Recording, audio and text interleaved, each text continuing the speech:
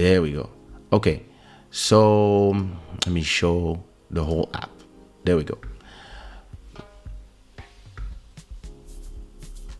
How can I show MV7 enhanced? So when I talk, my vocals go into a compressor. There you go. There you see it. My vocals go into a compressor, and the compressor will, when I speak low like this, it will put the vocals up. And when I speak loud, it will put the vocals down, right? Then they go to a limiter. And this limiter, whenever if I do a pa, pa, pa, you see, it takes the volume completely down. And when I speak low, it takes it up. So it gives me a more radio friendly voice. And if I talk loud or not, does the voice stay the same? And whenever I talk, you really hear me way better than usually. So this is the new setup that I'm doing. And then here I have just something that shows me the level that I go. And here on the compressor, you can see that the vocals are set to never go more than -4 dB. So for -4 dB is 0 is super loud, -4 dB is what you're hearing right now. And usually the sound of the show is at -8 dBs, which is way lower. So now I can talk this way, and the compressor and the limiter will do their job, so that if I talk louder, you will still hear the same. If I talk normal like this, you will still hear it the same. So that's a great setup that I did. I can even, if I want, for example, I would be able to add, for example, a gate. So what is a gate? A gate, let me explain. Let me show you what is a gate. Do I have a gate here? They click now to remove the hum from audio, remove noise. No, but I don't have a gate plugin right here at hand. I have so many plugins. I don't want to create a bug while I'm doing the thing. But if I would remove all these things, you would see the difference. So let you see. If I remove the compressor, I turn it off, and I remove the limiter, turn it off. Now you can hear me. I'm hearing the same. I'm hearing the same thing in my headphones, because I have another mix that comes directly from the microphone. I'm plugged directly to the microphone, so I'm hearing my voice and the music and anything at a level that is set for me. But for you guys, now if I turn back the compressor on, you could see the difference. You could see that now the sounds are leveled, and anything that is low goes up, and everything that is up goes down. And then if I turn on the limiter, you would see directly the difference in terms of volume. And yeah, so this is what I put in my whole stack. And then I have another program,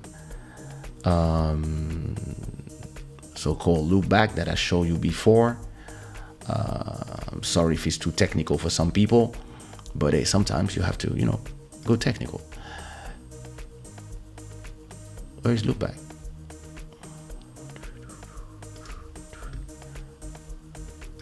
Okay, wait, let me see if I find it. Maybe I don't have Loopback. Yeah, here's Loopback. So on Loopback is a little different. On Loopback, I'm having I should put some background screen. Let me make it look nice, so I can. Wait. Don't move. Let me add a background screen. Where is it? New image. New image. I'm gonna use the Club Shada title. Where is it? There it is. And I'm gonna put this in the back. There we go. So on with Loopback, what I have is here. Oh, this is fun. I'm gonna have a lot of fun with this. So Let me lock my.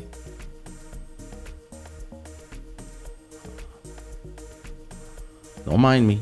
Don't mind me. I'm having fun. There we go.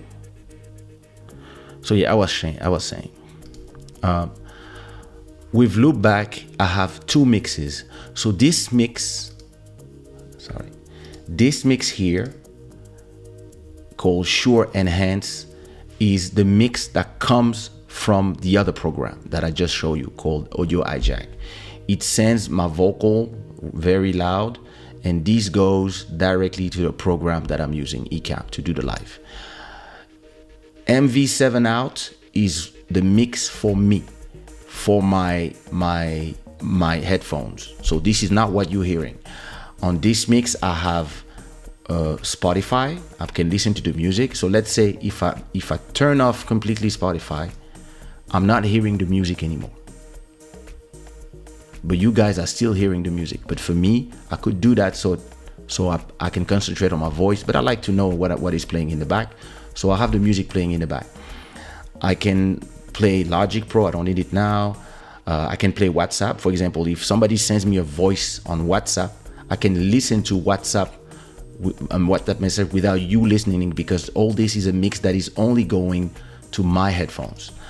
And then I have Google Chrome and the Finder if needed. And Ecamm is just if, for example, I receive a super chat, I can hear the ding. And if anything comes from, for example, if I play a sound like this, if I play this, for example, I can hear it coming from the program to my heads. So this mix is the mix of my headphones.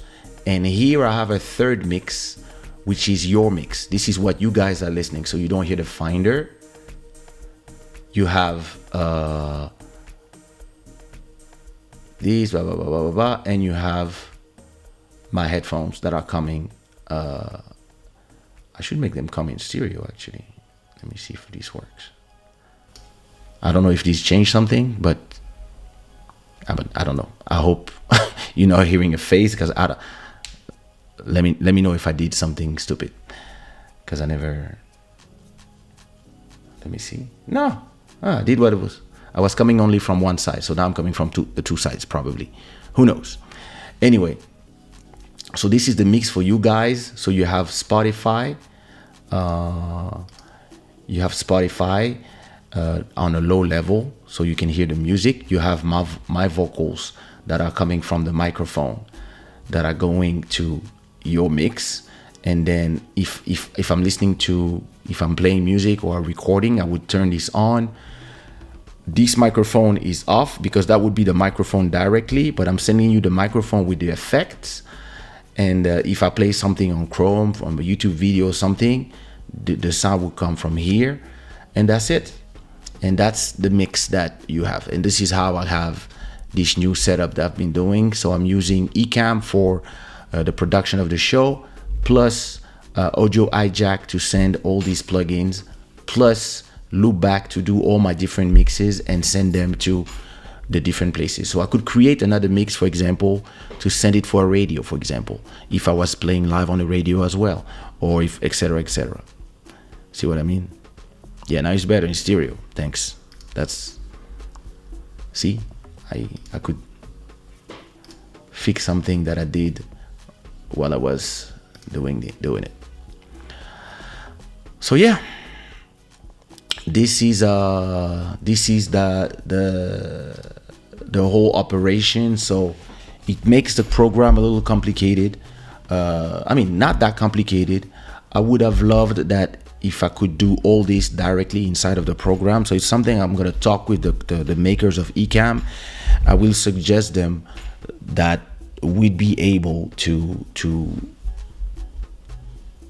add plugins directly inside of Ecamm, so I wouldn't have to go in all these things. But hey, listen, sounds great. And for example, if this show was playing at the radio at the same time, I could send another device that would go, for example, in a server that goes live in a radio, for example. So or I could even go do a third one that just record everything in an MP3 file, so I can send, for example, the show in audio to, I don't know, something like SoundCloud or Mixcloud or whatever. So yeah,